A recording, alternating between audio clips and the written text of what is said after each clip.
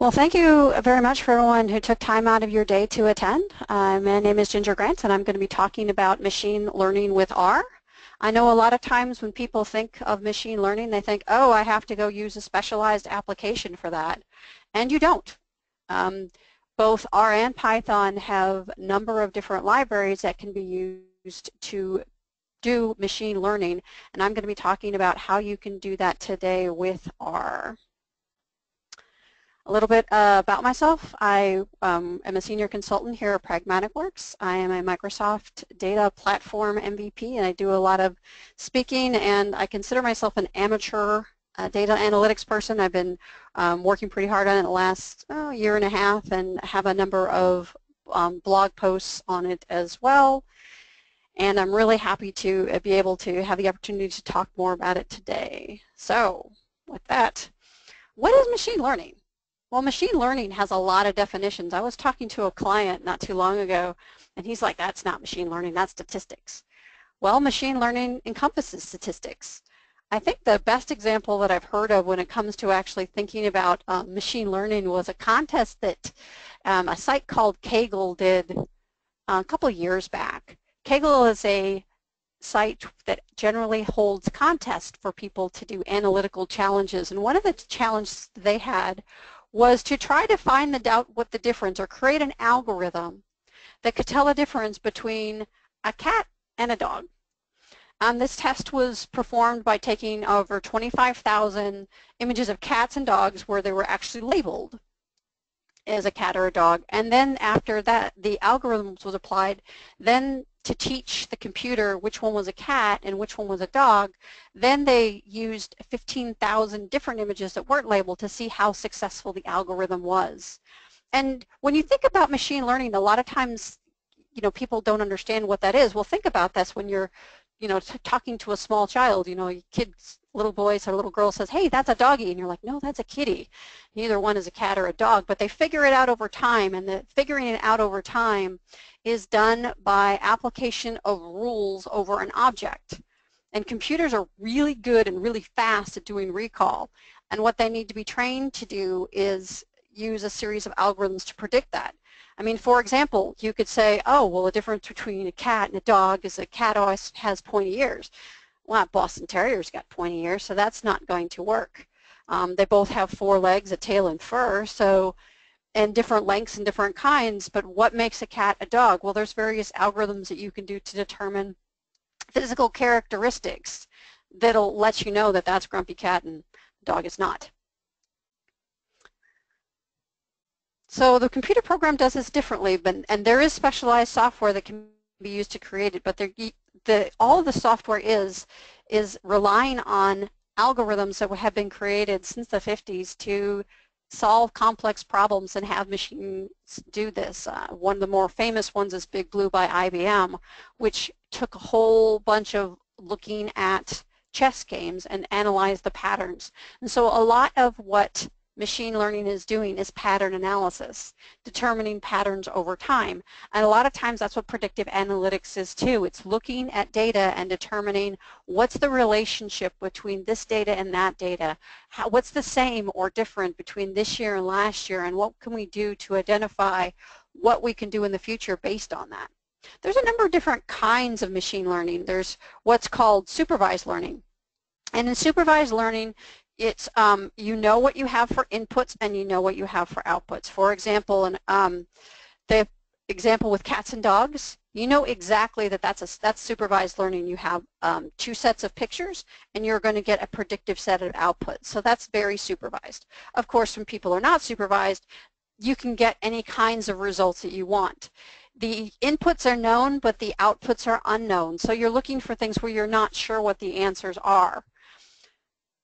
These 2 classifications of machine learning basically are broken down into different kinds of algorithms. So there's a number of standard classifications for algorithms, and these are important to know to determine what you're going to be doing, how you're going to be approaching your machine learning problem. Anomaly detection is most often thought about in terms of credit card companies. If you've ever been shopping at some point in time and you bought a big ticket item and your credit card company called you. The reason that they called you is they did anomaly detection. They determined a purchase was outside of the pattern that has been established for you. So with anomaly detection, we're looking at the outliers, the things that don't happen that often, and trying to investigate what those mean and what value that they can have. Classification is kind of the reverse of anomaly detection. We're looking at determining if something belongs in a certain classification. Is it a cat? Is it a dog? Classifying, various variables into certain patterns. Clustering is basically looking at a whole bunch of data and trying to find groups and meanings within the data, trying to draw boxes around it. One thing that you may be looking at, or is very common, is for example, people who are about to leave. Are you going to get rid of cable? What do you have in common with the other people who've recently got rid of cable? And then finally, the one that we are going to be looking at in more detail today is regression analysis. And regression analysis is when you're looking for relationships between variables. One very common one is linear analysis. Linear analysis is often looking at how things relate. One thing to determine, it kind of gets difficult to see which algorithm that you might want to employ. So Microsoft did create a pretty good starting out spreadsheet. I do have a link for this cheat sheet on my blog, and although it says for Azure Machine Learning, I also have a link on my blog for many of the algorithms that are used here. For example, one class SVM is not something specific to Azure ML. It is a standard algorithm that's used within the industry. Same with PCA-based anomaly detection, ordinal regression, Poisson rejection. These are very common algorithms that are used in machine learning. And one of the things that's really neat about R is very extensible and has millions of people out there busy writing various libraries to perform these tasks. So if you want to take a look at this particular cheat sheet and you're thinking, well, shoot, can I do that in R? Chances are the answer to that is yes. You may find a little bit more challenging, or it may be easier depending on the algorithm. And I do have links for our libraries that you can use to implement this cheat sheet on my blog post that was on Saturday. All right, so let's take a little bit closer look at linear regression. For linear regression, we're looking at the relationship for two objects. For example, if the temperature is really hot, do you sell more frozen yogurt? Well, the answer to that is yes, but that's not to say that people don't buy it when it's 20 degrees. I can attest to that, been there, done that. Generally speaking, with linear regression, you can visually determine the results by looking at a graph. But what if you don't want to look at a graph? What if you're interested in using that value into another algorithm? You're like, because you want the computer to take your results and go forward with them. You want to know, okay, so these relate. Now, what am I going to do with the related items? I want to classify them. I want to categorize them. I want to report on them. While one of the big strengths of R is its ability to create visualizations, let's face it, a lot of times you just want a number, and you want the number to tell you whether or not there is some kind of relationship, so you can use that number in a later process. One way to determine whether or not linear regression or things are really related is using a Pearson correlation. And a Pearson correlation is basically assigning values to the various numbers. And those numbers will tell you whether or not something is related or not. So let's take a little bit closer look at the Pearson correlation. What you are measuring with Pearson is if there is a positive correlation, if there, just like our previous example with yogurt and frozen yogurt and heat, there's a positive correlation there. In the center diagram there where it shows just a bunch of random variables, there's no correlation at all. And the other thing is there may be a negative correlation, which is also very important to measure to determine the impact of one variable on another. The algorithm I put on there as well, if you wish to use the algorithm, I use the formula, so I generally don't, but it's important to know that there is, fundamental math behind all of this and a lot of information on the internet to be able to research this a little bit further. I believe the Pearson correlation was first applied in 1880. So again, this is an application of existing technology. When you are looking at correlations, if you're looking at strong correlations, you're looking at 0.5 to there's an error on that slide, to 1. You will generally only see a 1 as if you're comparing a variable to yourself. A small correlation is 0.1 to 3. If you've got that kind of relationship, your variables are very loosely tied together. All right, so when you are doing, we're going to be taking a look at doing a Pearson correlation in R and also looking at creating linear regression in R. So let's talk a little bit more about R. So if we're talking about developing R for SQL Server, which is what we want to do, you might want to check your version of R. Believe it or not, I know that everyone talks about R as if it's monolithic, but there are different versions of R. The icon I have, the logo I have on the screen, yes, that is actually a logo, is for Microsoft R Open. Microsoft R Open is a version that was actually created by Revolution Analytics. And the reason that they created it is they wanted to take advantage of some of the processor libraries that Intel had released for their math kernel. If you're not too familiar with R was created out of a program called S that was created in Bell Labs in 1976 by John Chambers, and it was migrated to R by Ross and Robert, which is why the name changed from S to R. When they wrote it, it was primarily back-ended in Fortran, and it is single-threaded. There have been a number of libraries that have been rewritten in C. ggplot2 is a classic one for that, but a lot of R is very slow. That's why Revolution Analytics, and then Microsoft released it as open source, created Microsoft R Open, because in using the math kernel libraries, taking advantage of the way that the Intel processors work, you have some math kernel operations that are now in process in a multi-threaded fashion. So changing your version of R can make it up to 38% faster, of course, depending on the calculations that you are using within R. So it's perfectly free. It doesn't matter which one you use, but I'm all about doing things faster. So what you want to do if you're developing R within SQL Server is you want to develop it, then migrate. If you have messed with SQL Server, you realize it's not much of an R tool. It's best to put the R code there, not create the R code there. It's not designed for that. There are two tools that are designed for that, though. The most popular one is, of course, R Server. R Server is the GUI that most people use for developing R. Of course, I'm not most people, so I feel compelled to be different, and I'm using Visual Studio with R tools loaded. The reason that I do this, I kind of got used to doing things in Visual Studio, so why not do R there as well? And I also think the IntelliSense and the debugging capabilities are a little bit better. It's not that RStudio does not have them, they do. I just like the ones in Visual Studio a little bit better than RStudio. But whichever one you want to use, it doesn't really matter. The next thing that I wanted to take a look at is something that I don't think a lot of people will know about, and that is the use of custom monitoring reports in SQL Server.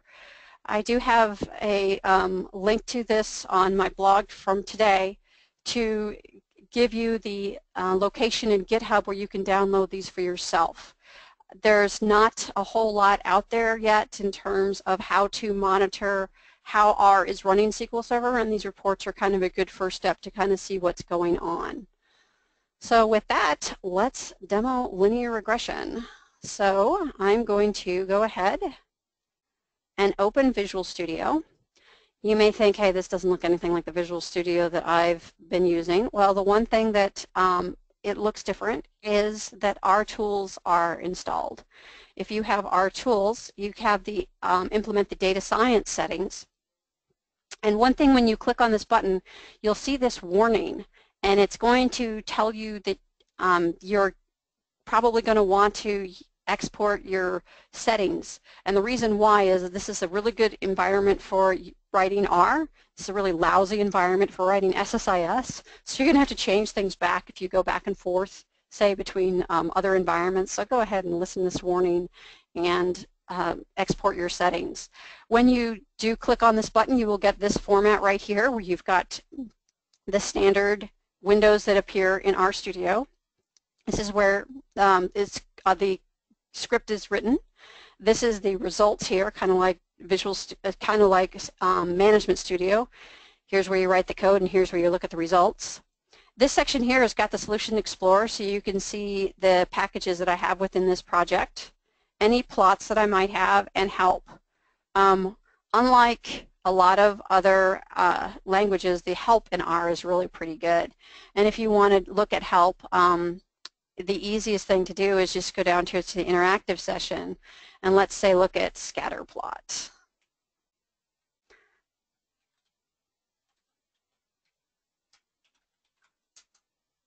Oh, and it told me that I didn't have it spelled right. Well, let's look at something that I know it does.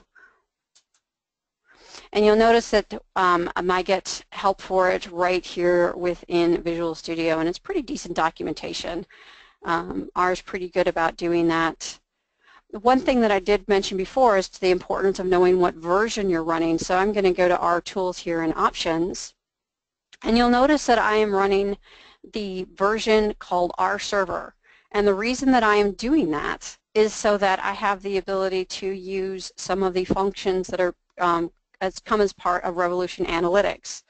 I am not using any of them today, but I do not need to use those functions in order to use this version of R.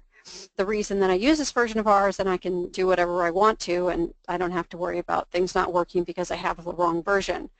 R Server, and of course on the client side you need to install R Client as well, is the specialized version of R that was created by Revolution Analytics, now owned by Microsoft, and this will allow for chunking capabilities and other functions that are specific to SQL's R Server.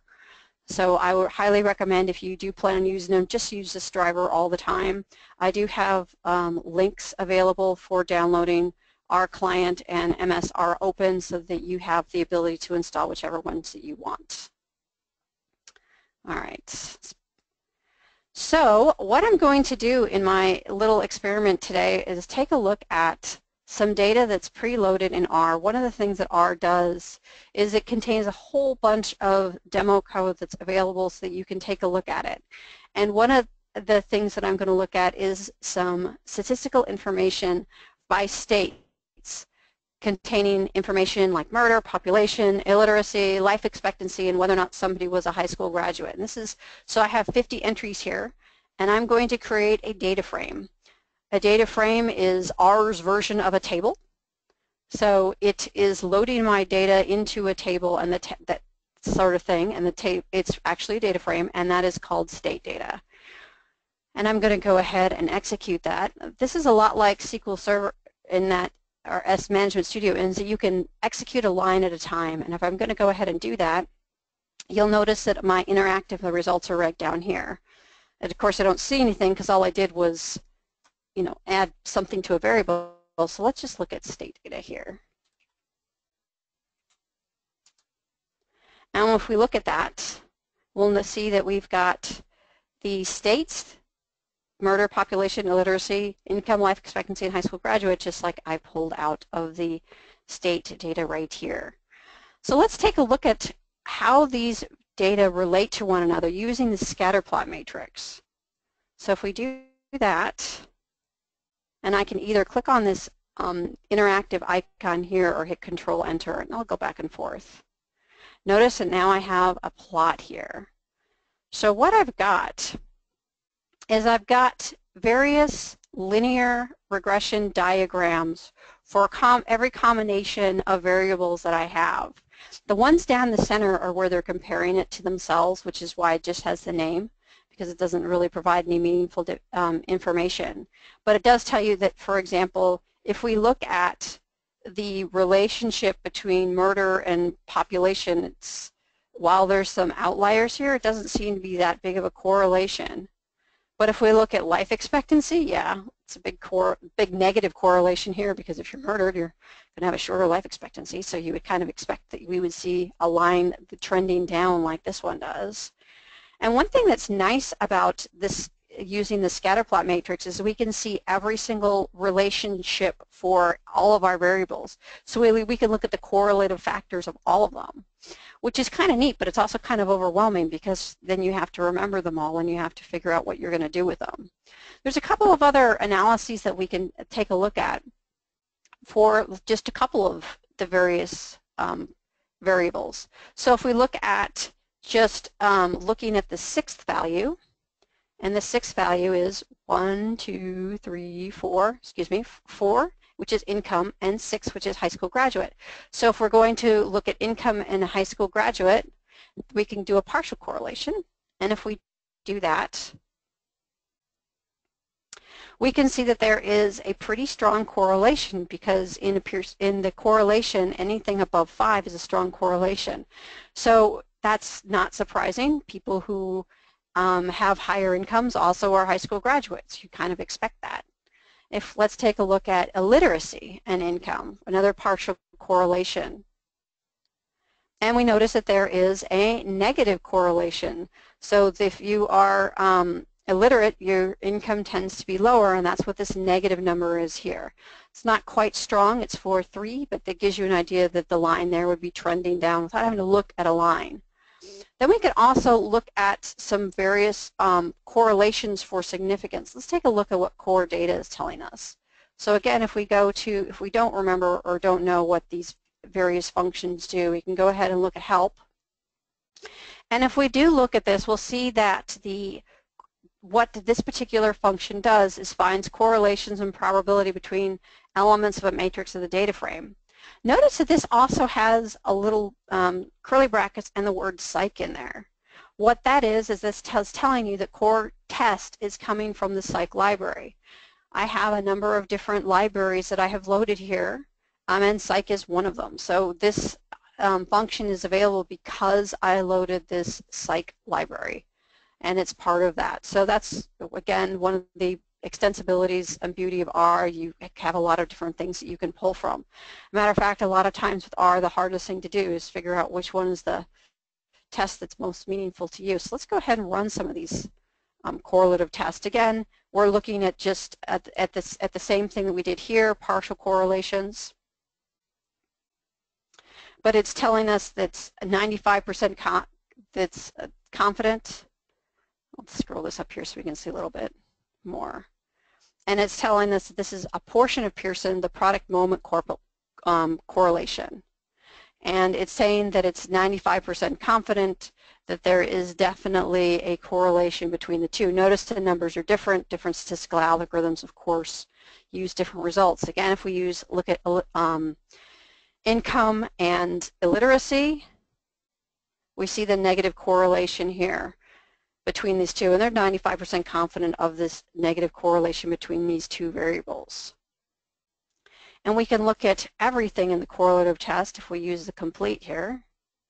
And if we do that, we see the probability values, again, for all of our variables. Note this is kind of similar to the way that the chart looked, in that murder compared to murder is 1, go figure. And we see that the various correlations here. Remember, we were looking at our plot here for scatter plot, and we looked at murder and murder and life expectancy, and we noticed a negative trend line here. Well, that point is seen here as well in 0.78, very strong correlation, but if you're murdered, your life expectancy is going to be negative, go figure.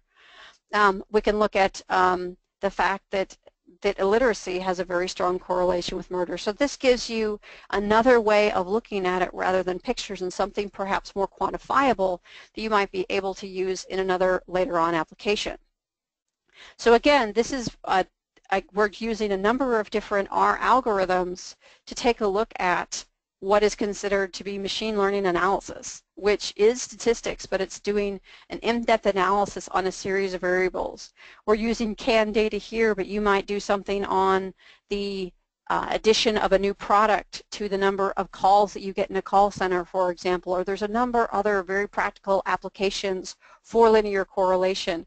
One of the things that I did with linear correlation not too long ago is I spoke with a company, or did some work actually for a company that was looking at the impact of negative reviews in Amazon to their overall purchases and the length of time that negative reviews had to their Amazon purchases. And the results that they had received were rather surprising, but that's, you know, another really great thing that you can do. I did it with Azure Machine Learning. I could just have easily done the same kind of analysis here with R. If we look at the linear model, again, taking a look at what we're taking a look at here, if I look at LM, oh, of course, this is R, not SQL, so capitalization matters. So if I look at this linear model, I can see what my comparison is. Notice, though, I'm not comparing all of my values here. I'm just doing a subset. And I'm setting this value here, and then I can go ahead and plot it and see the relationship between murder and illiteracy, and actually that's a pretty strong positive correlation there.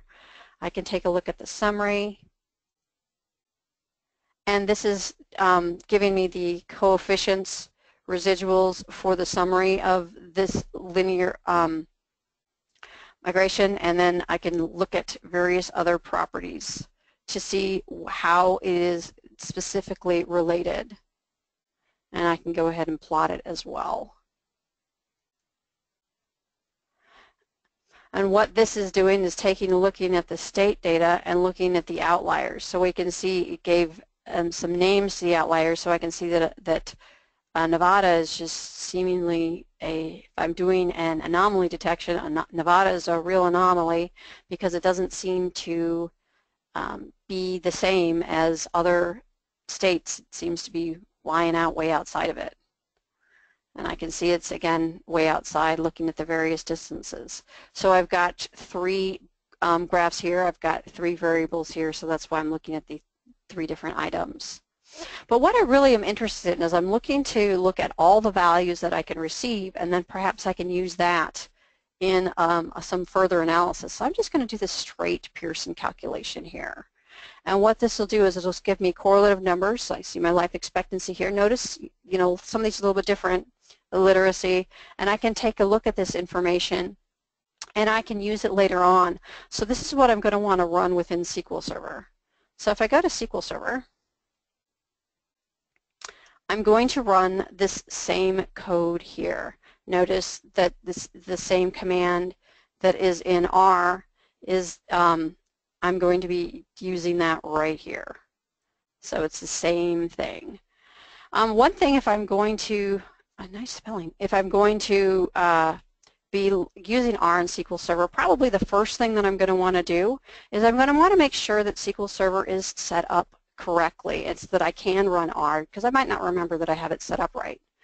One great way of doing that is if I look at the report, the custom report for configuration, I can see that my R services were installed, my external scripts were enabled, the implied authentication is enabled as well. I can take a look at my default packages, my R home, where my library paths are. This is very important because if I chose to import another library, say I wanted to add psych, I would need to make sure that that library was installed in this particular path. So, and it also tells me the version of R that I'm running. Kind of some very useful information as well. These reports are available on GitHub. There are 8 different reports that you have access to, and we're going to be taking a look at a couple of them. Another report that I want to take a look at is resource usage. And this describes the way that R is being set up within SQL Server. I have created an external pool for our resources so that I'm better able to track it. This is not probably what you would see if you were looking at your configuration unless you had set up this external pool. When R is run in SQL Server, it runs a separate executable called launchpad.exe. Launchpad.exe is can be monitored through an external pool since it's outside of SQL Server, and that's what this is going to be tracking. And this is looking at the resources and what I have provided for it, and the OS and current memory consumption with SQL Server on the operating system. So taking a look now at my code, what I'm going to be doing is I'm going to be executing an external script. External script that I'm going to be utilizing is a launchpad.exe. And I'm going to tell it that I want to run R. Notice that this language, you have to set it. I understand that Microsoft has plans to be able to support other languages in the future. Right now that's R, but hey, that could change. You want to insert all of your R code in the scripts section here. And the interesting thing about this is I've got an input data set. Well, my input data set, unfortunately, is called input data 1. These names are not random. These names are the ones that are required by Microsoft to be able to run R scripts. So I realize that input data set is not input data 1, but there you go. For my data, what I'm going to do is I'm going to take the information from my site stats table. So if I just do a select on it, you'll see that I've got the same information that I was running natively in R. I've got the state, murder, population, literacy, income, life expectancy, and high school grad. So I've got data from R that I want to run. Oops. And that's my input. And then I'm going to want my output to be the information here in the Pearson coefficient, because this is going to be my output, and I'm going to run that within SQL Server. So if I go ahead and run this, I get the same values that I would get if I was running this in R, and I can later on insert this into a table, use it for some further analysis, create it into a SQL Server job, or do a number of different things with it. The one thing also that's kind of nice that I can do if I'm looking at my custom reports here for R, if I look at my execution statistics, I probably should have done this earlier, you'll see the number of total executions on this particular instance that I have of R. These also has separate statistics for the Revolution scale packages, and if I click on View SQL Script, this is telling me how it is doing it. So this is the T-SQL that actually generates this in the report, which is kind of neat. So you can get the behind the scenes look of what was being generated to get this data. So if we go back and look at the executions and see this is 26, if I go ahead and run my code again,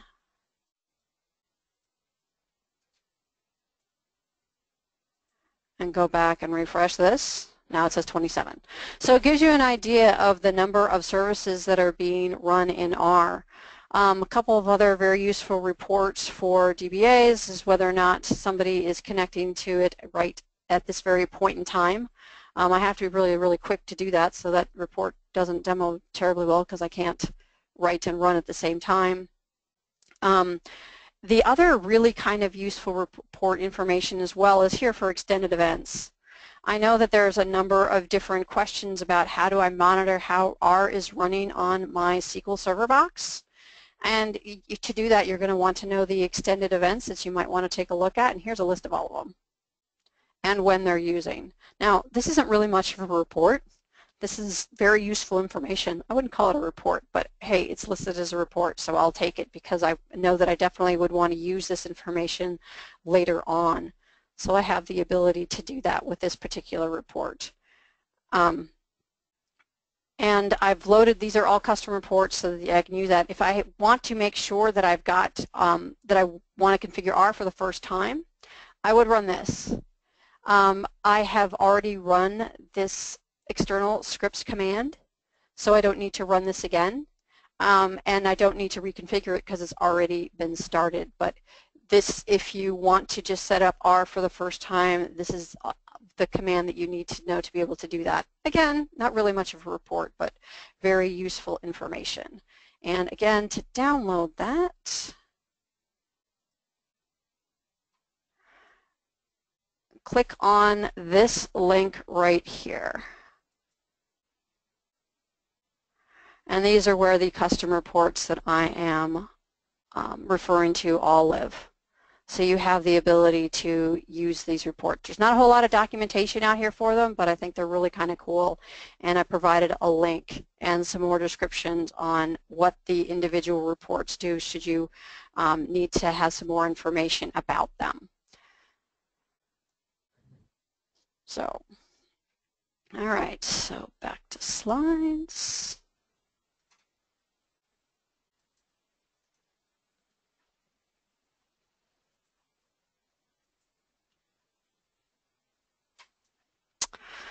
So today, just for a little bit of summary, I want to make sure that we had some time to answer questions later on. We've just talked about what is machine learning. It's the ability to find out what's a dog and what's a cat, and also what variables are related.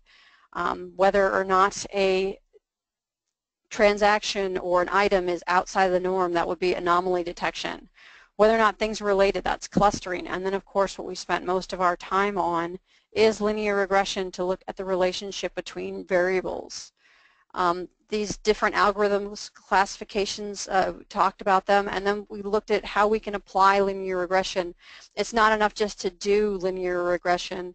It's very important to be able to understand how to evaluate and analyze the results and save them in a method that's useful. Yes, you can always graph them, but you may want to have the standardized values, and those values are variable if you do something like run a Pearson correlation. I also, if you are interested in doing more with machine learning and R, I do have some additional, a list of various algorithms that are available on my blog from a couple days back, so you can take a look at all of them that are available. Here, let me show those to you real quick.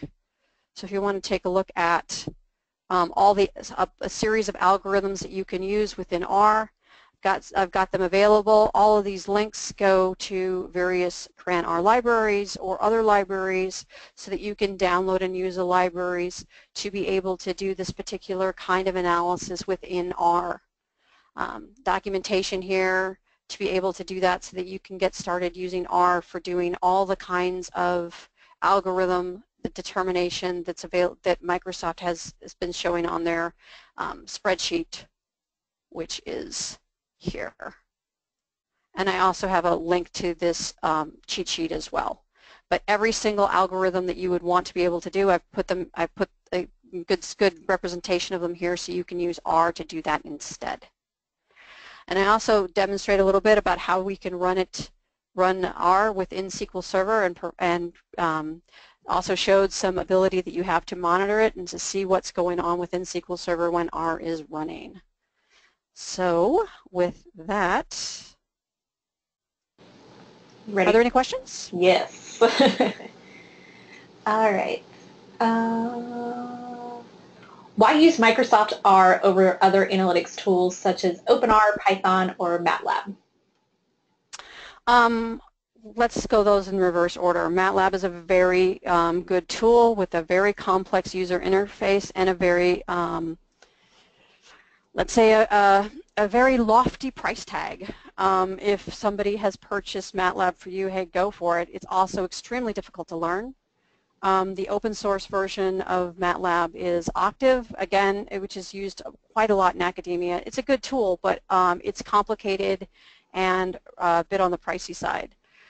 Python, there's a whole lot of conversation in the data community about Python versus R and which one's better. I think they're both very good tools if you are familiar with it, but one thing that's different between R and Python is that Python is a language that has R and statistics and analysis bolted onto it in libraries, and R was created, I mean its original name was S for stats. R was created to do complex data analysis, so I think the focus is a little bit tighter on R.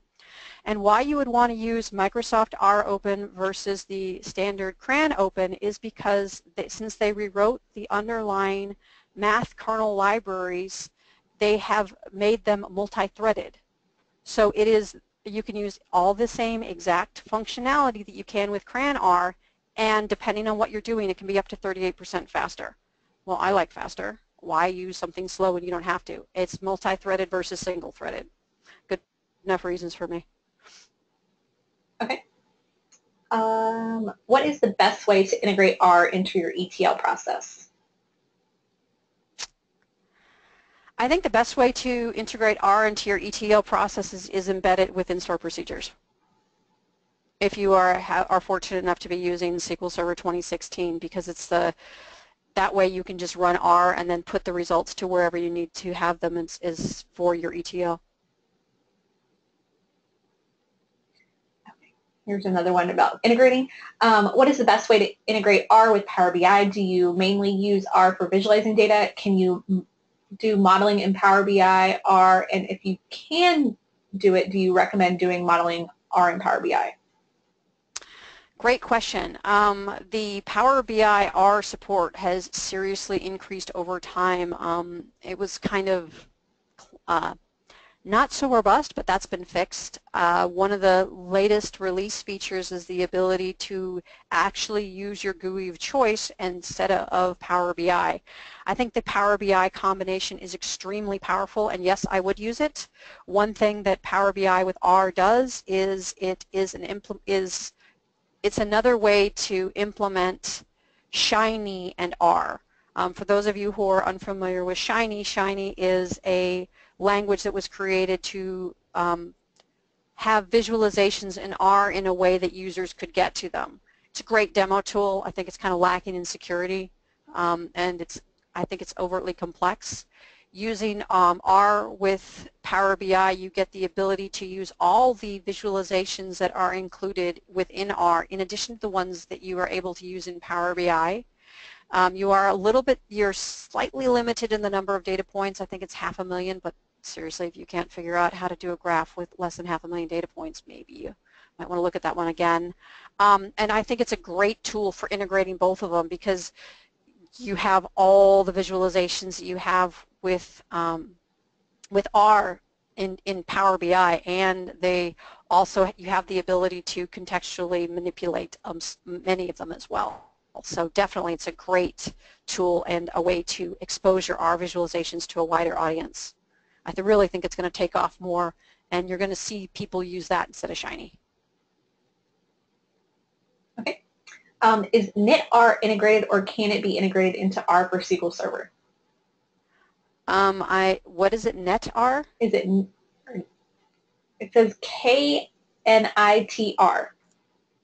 Knitter. Knitter. Okay, there we go. Not really. In terms of can it be integrated into SQL Server, it's not really included as part of it, so no. Okay. For partial correlations, does the order of the variables matter? Example, if you provide income first and literacy, will it give a positive number instead of a negative number? It's smart enough to have order not be important. The reason that you have a negative number is because it's considered a negative correlation if the numbers trend down. For example, if you have a lower income, your chances are there's a literacy. If you're very, very literate, you're not going to have a very, statistically speaking, a very low income. So it's going to always be a negative correlation.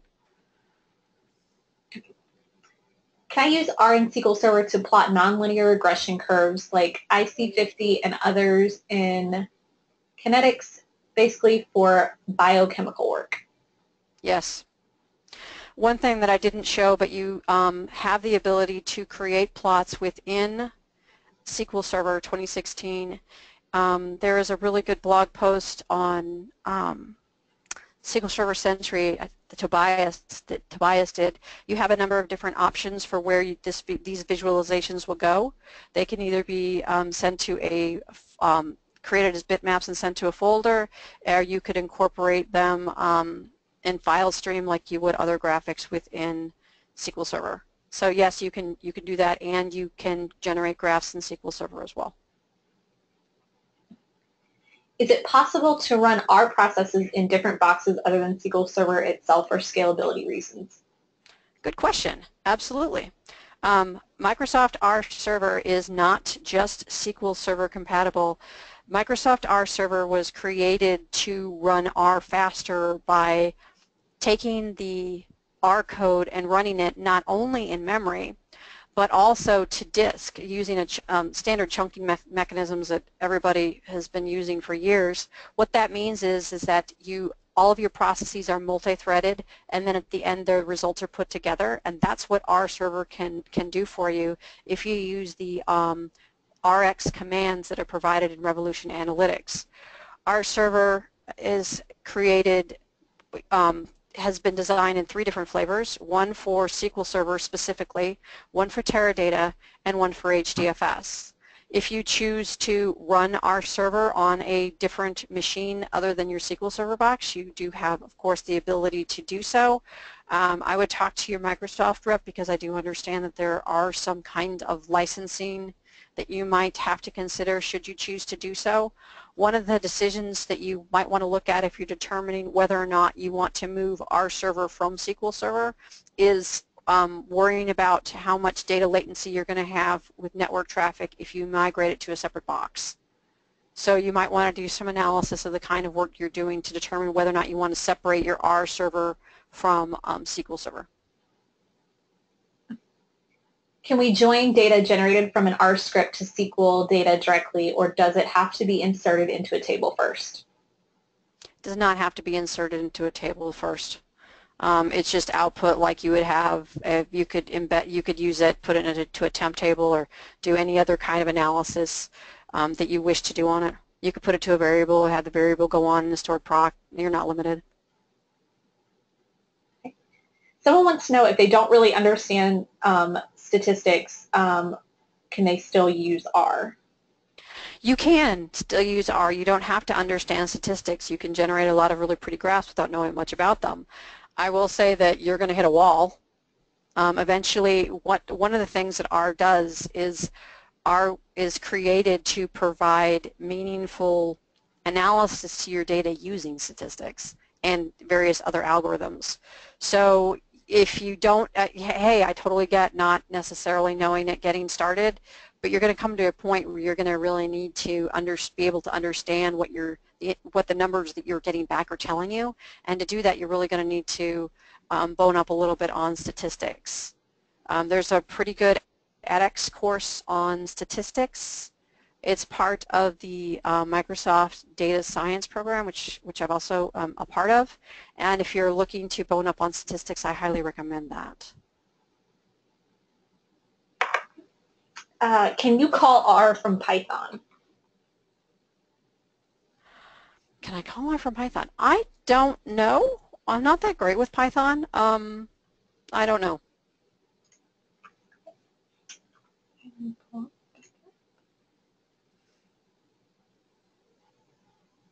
Do I need all R server and R client and Microsoft R open to be installed to run R from SQL Server? Yes.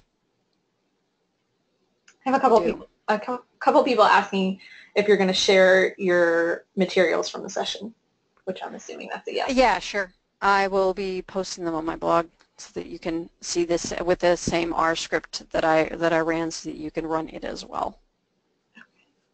And then a couple people are asking about your blog, which is up there on the bottom of the slide if you see it. Right there. Can R... Yeah, because... I'm sorry, go ahead. One thing that I really highly recommend you doing is the reports that I found on GitHub. They're great. Download them and use them, and I think they're really helpful for figuring out what R is doing in SQL Server and how you can monitor it going forward. Okay. Someone wants to know if there's any R classes that we can recommend. That he has someone who's doing statistics on his R server, on a SQL server. In terms of classes, I like the edX class that's part of data science. It does the data science curriculum with Microsoft. I think it's 101. I think it's a really good starter for R. I would steer people away from the Johns Hopkins R course. I did not find that to be helpful. And there are a number of them. DataCamp has got a number of them that look just great. I've not specifically taken them, but I would look at edX and DataCamp for R courses. I do not know of any R courses other than the ones that Microsoft is providing that have anything to do with how to run R in SQL Server. To my knowledge, if you don't get that from Microsoft, that information is not available at this time. And I know we're working on an R class. I don't know the details of it yet, but stay tuned for that if you're interested as well. Can R be used with older versions of SQL Server or only 2016? So the way R works is that when you, if I looked at the code here, pull this up. What this is doing is it's running this command called sp execute external script. That's new. That is only in 2016, and what this does is it runs a executable called launchpad.exe. Since this command is not available on any version other than 2016 and the executable is not there, it's not going to run. But SQL Server 2016 Developer Edition is free. So there's absolutely no reason that you could not install this on your local box and execute everything, and it's not going to cost you a dime. So even if your company has not yet gone to SQL Server 2016, there's no reason that you couldn't become very proficient by getting yourself a free version of Developer 2016 and start using this yourself.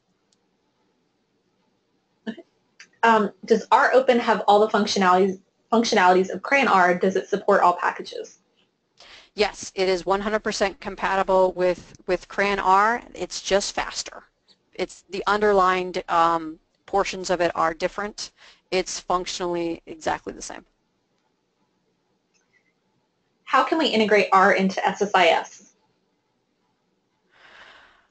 The best way, I think, to integrate R into SSIS is to call store procedures that are running R.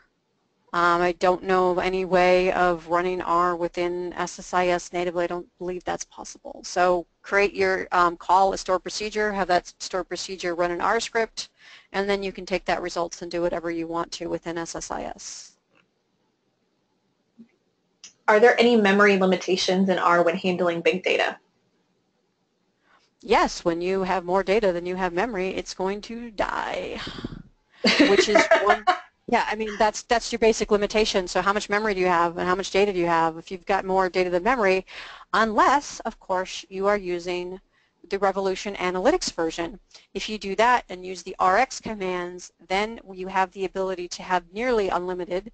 Heck, you can always run out of disk, right? Because you can swap from data from memory to disk and using chunking capabilities. If you do not use the Revolution Analytics, the Revo R commands, you will run out of, when you run out of memory because you put too much data in, it will blow up. It's not uncommon for our packages to do that after they've been running for 3 and 4 days. So I really recommend, if you are looking at a whole bunch of big data, to investigate further the RX commands in R server. Can you use R charts in SSRS? In SSRS, not that I'm aware of. Right. I haven't heard of any. To my knowledge, there's no integration with SSRS and R. However, with the Ignite conference, Microsoft showed Power BI embedded in SSRS. So in the very near future, when that product announcement is out, we'll have some more information about how you can do Power BI on premises in SSRS, and if you do that, then you can use R. All right. We have time for one more. Can R Server be installed as an add-on? Having trouble installing Deploy R for SQL Server 2016 Enterprise Edition. Can it be installed as an add-on? R server can be installed as a separate application on another server, or if that's what you're asking? Uh-huh. Yes, definitely. Put it on another server. You need to go through the install process and select the option R standalone. All right, great. Well, let's squeeze in one more question, and then I know there's a lot, so I'll be sure to send these on to you, Ginger. What is the maximum file size that I can load on R server? See, that's a tricky question because I don't know how much memory you have. And the other thing too, determining file size. If you are using the XDF file size that's created as part of Revo R, you have a much greater memory compression and data compression capability if you're using that format. So I'll have to go with it depends. There's just not enough information for me to be able to answer that. Gotcha. Okay, well we're right at noon, so that's all the time we have for today. Thank you guys for joining us. Thank you, Ginger, for hosting. As I said, I know we didn't get to all the questions. I know there was a couple in there we missed, so I'll be sure to send those to Ginger, and she always does follow-up blogs. She's always blogging, and her blog has a lot of information, so I urge you to go check that out. And as always, we record the session, so you'll receive an email tomorrow with the link. If you guys think of any additional questions, please feel free to email me, Liz, and I'll be happy to pass them on to Ginger. Thanks again, and we look forward to seeing you guys soon. Great, thank you.